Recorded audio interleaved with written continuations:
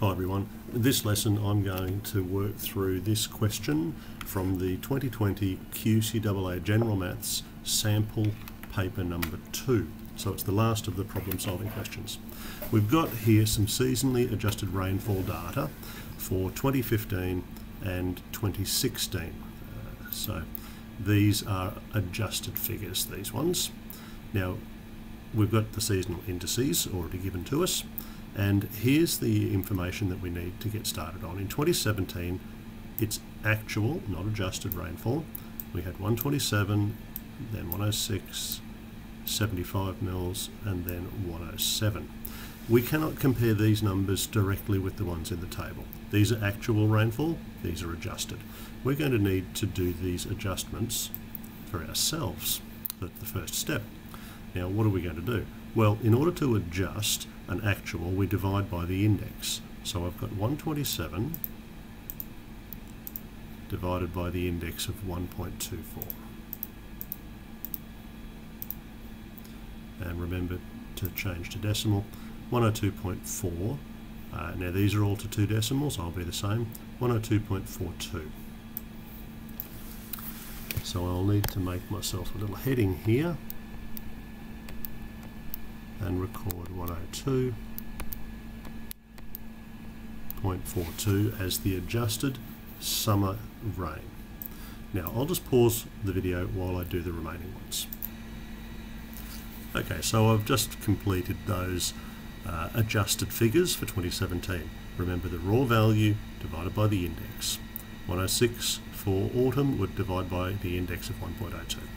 Now we are supposed to analyse this data and predict the total rainfall for each season of 2025.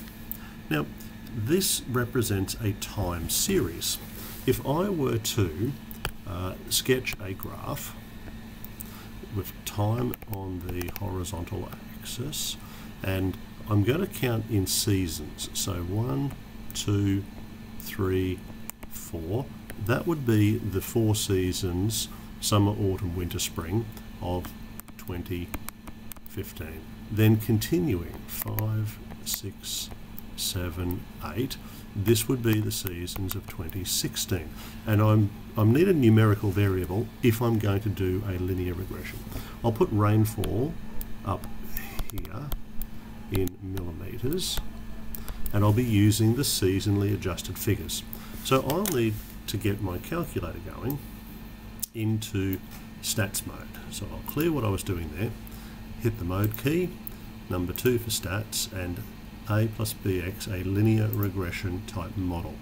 So my data points here, I have 3 years worth of seasonal data, so counting the seasons,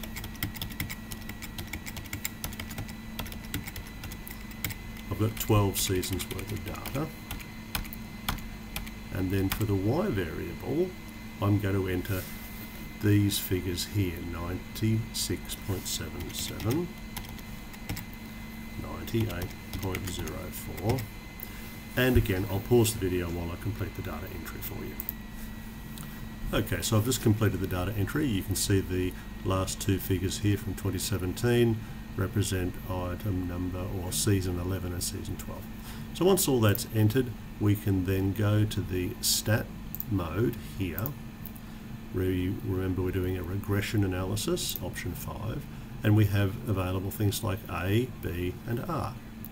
A has the value of 97.61.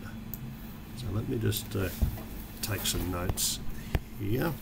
Remember this regression analysis was of the form y equals A plus B multiplied by X. Y was the rainfall.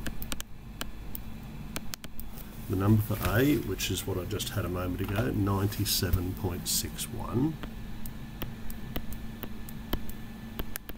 Now I'll need to go and find my value for B, the gradient. So again, we hit stat, and then we go 5 and 2 this time for B. That's 0.5993.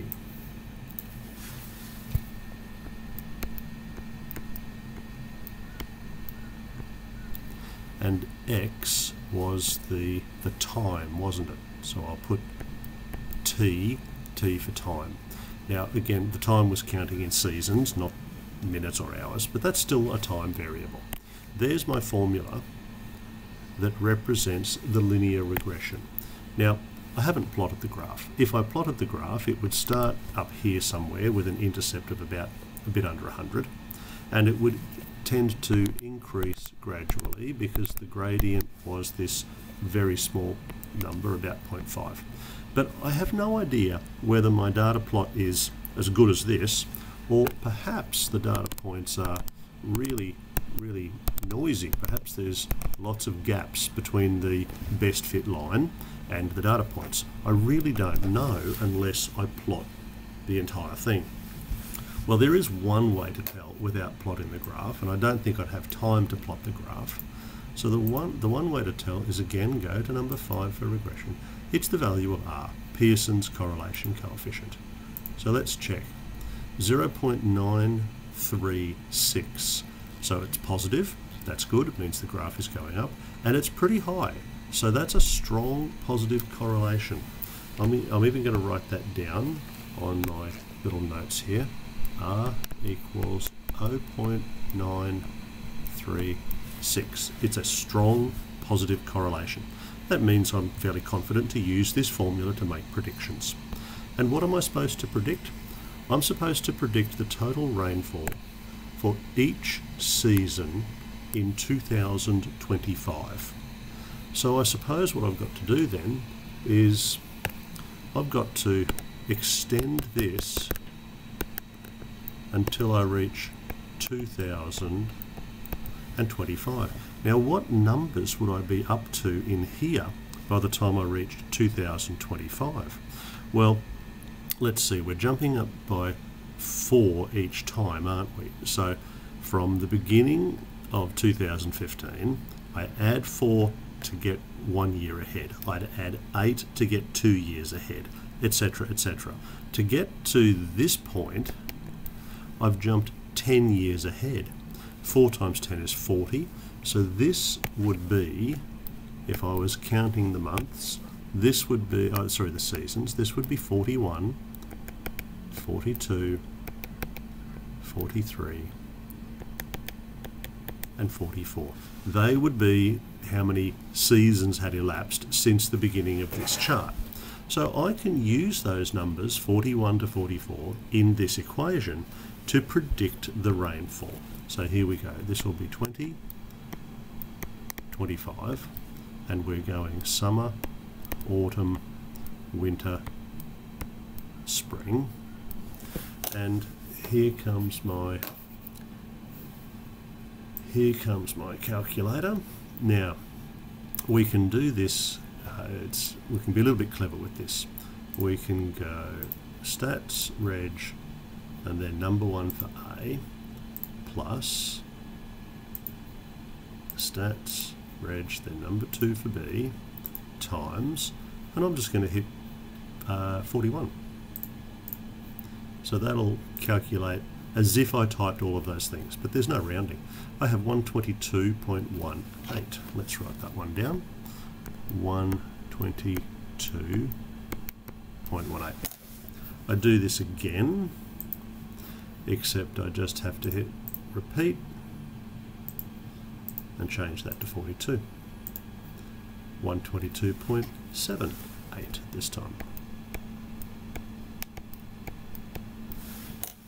And so on. I'll just pause one. So that is the calculations based on that formula. That formula came from that graph, and that graph, of course, came from back here, which was the seasonally adjusted. Now, they said here predict the total rainfall. The word total is slightly ambiguous in my opinion, but I read total rainfall to mean actual rainfall. So if I'm going to calculate actual rainfall from a seasonally adjusted value, I will have to multiply by each of these indices to go back to the actual. So the first one there for summer, I'd multiply by 1.24. Where'd my calculator end up? There it is. So in summer,